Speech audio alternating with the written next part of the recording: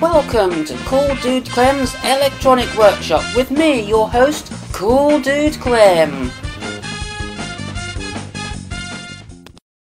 Okay, well, I thought I'd start with winding some gate drive transformers. Now, at the moment, these are all just experimental transformers. Now, you're not going crazy. You do see 5, and as you probably remember, I bought 4. But this one here is a good example of the wrong type of coil. In fact, that one is out of my old solid-state tester coil. You know, the one that blew up. In fact, it's still got the remains, the charred remains of a couple of resistors on there, so... Now, this one has been wound in the traditional way. This is wound by twisting the wires around each other and then winding them around the core. This one has been done in a different way. This one's been done in an interleaved way. So we'll see how well that works. It looks like there's more turns on this one, but there isn't. These are both 10-turn cores. It just looks like there's more on this one because of the way it's been wound. Same goes for this one here. This is, well, actually this is a 12-turn core, but it's wound. It's wound the same way this one is. I keep trying to put this in the camera shot and my hands on the camera, on the viewfinder, move in a different direction to how I think they're going to move in real life. That's kind of confusing. Anyway, this one here. Now this one has 2 primaries and 4 secondaries. And it's been wound in the same way that this one has. It's been wound in the interleaved way. And sometimes when you make a gate drive transformer, having 2 primaries is better than having 1. And finally, we've got this one, where I've taken a piece of mouse cable from an old dead mouse, an old dead USB mouse. I've wound that around the core because that is also something that can work. Anyway, enough waffle. Let's see how well these perform. Okay, so I've built a little high-frequency square wave oscillator here that we can test the cores with. So, first I'm going to test this one, so I'm going to connect the scope to this core, like so. Turn on the oscillator. Sorry about the noise outside, I don't know what's going on out there, but still. Let's just connect that up. And finally connect this up. And as you can see, we're getting a pretty nice square wave there. Okay, yes, you can see a little bit of droop, but that's mainly because of the chip. It was never designed to drive a pulse transformer directly, so you can expect that, but as long as the waveform looks nice and square and we don't see any other nasty stuff in it, we're pretty much okay. Alright, so I'm connecting the scope to the other one. This is the one that was interleaved winding. Sorry, that is interleaved winding.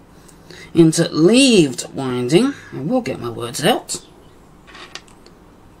So let's compare how well this one works. We should see the same. And in fact we do. And I may be wrong, but I think the waveform from this one is just a little tiny bit cleaner than what we had with this one. Alright, so let's see how this one performs.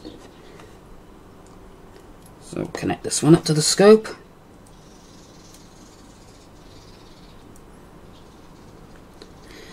Connect up with 2 primaries. As I'm trying to connect the 2 primaries, I'm trying to do this without shorting anything else. I'm trying to do this without my big fat ugly head getting into the shot. I know you see that in the intro for the video anyway, but still, I've gotten progressively uglier over the years. And there we go, look at that. I'd say that's working even better than these little cores did. We've got an almost flawless square wave there. I know at the bottom it's ramping quite a bit, but...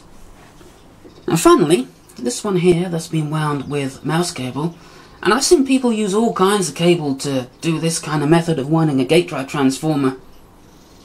Ethernet cable seems to be a pretty hot choice for these, but I've used mouse cable. So let's connect one of the outputs to the transformer, the scope.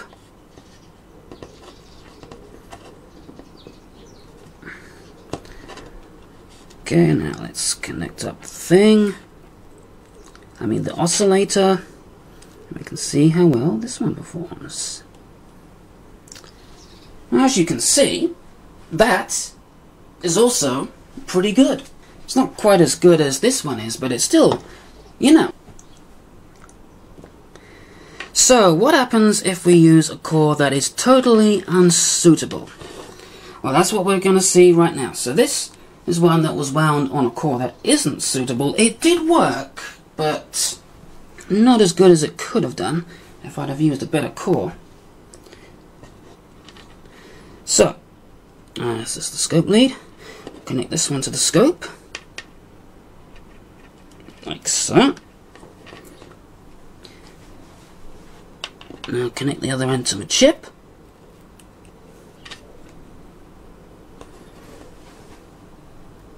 And look at that. It's ringing, excessive droop, it's a horrible spiky waveform, it's got ring in it, it's all, ugh, it's horrible. Okay, so I've been building a gate drive circuit, and I'll show you how gate drive work now. Alright, I'll stop talking in a stupid voice. I've put the gate drive transformers in, the gate drive ICs in. We've got a little gate drive transformer here, connected up to a couple of MOSFETs. And you might have also noticed that I've put the voltage regulators in so each part has its own dedicated supply. So we've got one voltage regulator here, another one here, and another one here. So let's see what kind of a waveform we get. And there we go. It's not perfect, but I think that will do. We've got just, we've got a little bit of overshoot there and a bit there as well. So let's see if anything's getting hot. Let's just test the diodes, the Zenas. Just a tiny, teeny, weeny bit warm. Some resistors. I was about to say. Transformer. Stone cold. Regulator. I'll just test one of them because they're both going to be about the same. It's a little bit warm. I'd say just a hair away from needing a heatsink. And the chip. Pretty much stone cold. Okay, so next thing to do, let's see if this can power 4 MOSFETs. I'm just using some IRFP 840s as a dummy load at the moment. Okay, so now here is a test with 4 MOSFETs and 2 gate drive transformers. And although the wiring is absolutely hideous, just that, it's absolutely blur, check out the waveform. Not bad at all. Okay, yes, not perfect, but, you're never going to get a perfect square wave. That's just never going to happen, but let's just have a little bit of a comparison of the 2 waveforms. Just trying to get these lined up. So this is the waveform from the bottom transformer, and this is the waveform from the top transformer, just to compare the 2. So yeah, I'd say that's working pretty good. Alright, so let's test out one of the big transformers. This is the one with interleaved windings and 2 primaries. So let's see how well this one performs. Well, it's not perfect, but as you can see, I've actually got the phasing of the transistors the right way around this time, because with the other transformer I didn't, but that doesn't really matter so much here because that's just a test. So, you can see the waveform on one of the transistors, and the other transistors got the complete opposite of that, which is what we want. We want 2 transistors to have this waveform, and the other 2 transistors to have this waveform, and that's pretty much what we got. Okay, so I know you all want to know how the transformer wound with USB cable works, so that's what we're testing now. So I'm using the screen as my primary, and the other 4 wires as my secondaries. So let's turn this on and see if it works. And indeed it does. It's about as good as the other transformers. So yeah, I'm just going to turn the time base down a little bit. So there we go. Now I've got to try and make my choice of what I'm actually going to use. I'm a little bit of a loss actually as to what option to go with, because although this one didn't really work all that well, I have 2 good choices that did work pretty well, which is this one here, and I'm actually surprised at just how well this one worked.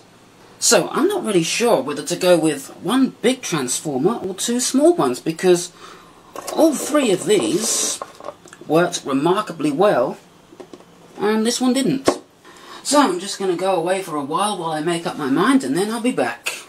Okay, made up my mind. Going to use the 2 small transformers, and I decided not using trifular winding, but quadfular winding, is that a word? So we've got 2 primaries and 2 secondaries on each of these transformers. And how does the waveform look, you might ask? Pretty good. In fact, it's almost perfect, as you can see. Now, let's put this to the ultimate stress test. I'm going to take the MOSFETs out. I've replaced these MOSFETs with these capacitors here, so these are going to represent the MOSFET gates when they're under heavy load, due to the Miller effect. So let's see how well this handles it. Of course, I don't think it's ever going to get that bad, but it's still looking pretty good. Okay then, well, I thought I'd leave you with the schematics. Well, the changes that I made to the schematics, and of course it would be a lot easier if this wasn't on the screen as well. So this is the final schematic of the driver and control circuit. And you might have also noticed that the resistor is missing, because I found out that I get a much better waveform without it, and as a matter of fact all those tests you saw were without that resistor. So that just leaves us with the output stage. When I can find it, there it is. I'm not sure if I'm going to put in these discharge diodes. I might put those in, I might not. I mean, they weren't there in the tests I was doing, but I've also noticed that there's no space between literally and 1. I haven't noticed that until now. I mean, all those edits I had to make to this schematic, and I've only just noticed that. So, next time, I'm going to start building the actual Tesla coil circuits. So, until next time, goodbye.